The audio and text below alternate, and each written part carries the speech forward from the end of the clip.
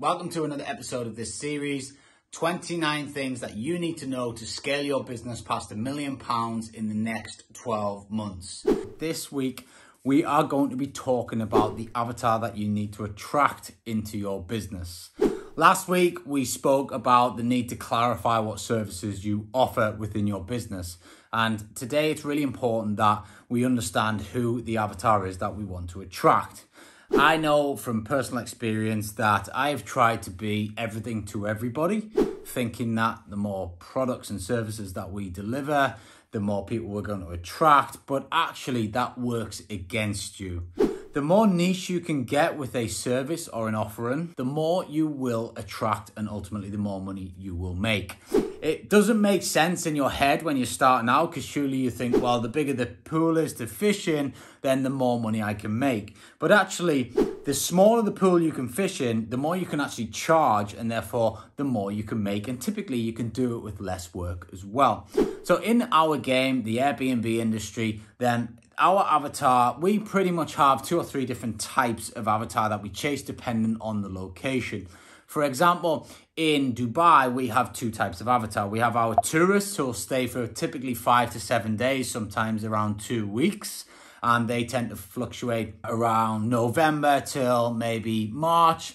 They come and go. Obviously, we have some in the summer, but the peak season seems to be from sort of November to March. And then we have the expat community. So these are the people that are moving over to the country. They're relocating and they're testing the water, whether they want to live in the country or not, whether their job will work out.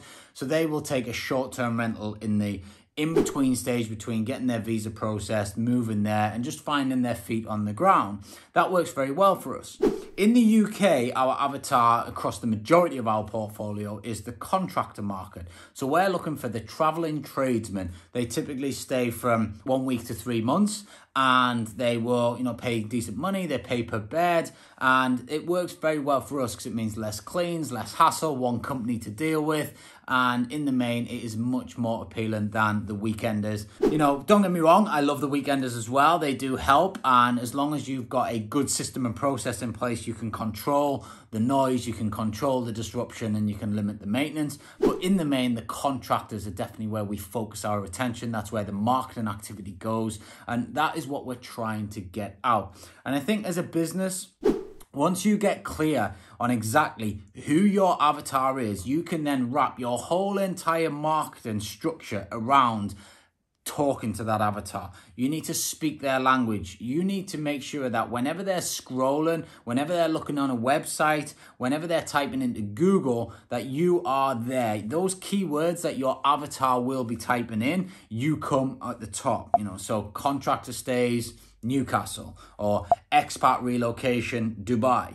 They're the type of things that we want to be coming at the top because that's what we then specialize in. So when they then land on your website or they land on your Facebook page or wherever, they can see that specifically you serve the exact need that and the exact problem that they're looking to solve. And therefore the chances of them booking with yourself are a lot higher than if you were to just be hey, we serve everybody from, families to this, to, contractors, to expats, to blah, blah, blah, blah, blah, and kind of being the person that wants to offer everything to everyone. They might not find that as specific as someone who says, you serve my needs. You hear the word avatar all the time in marketing and you'll hear, write down what they're thinking, write down where they hang out, write down, what language they speak in terms of the slang and the communication and the sort of industry speak.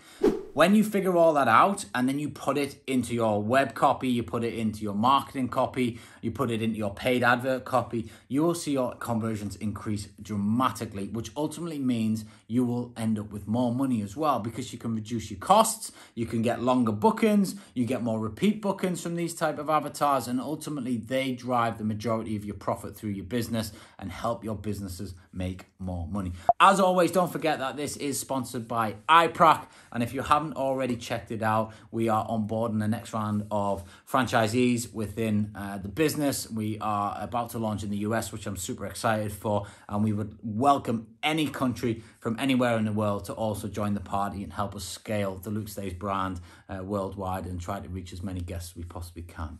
Until next time, take care.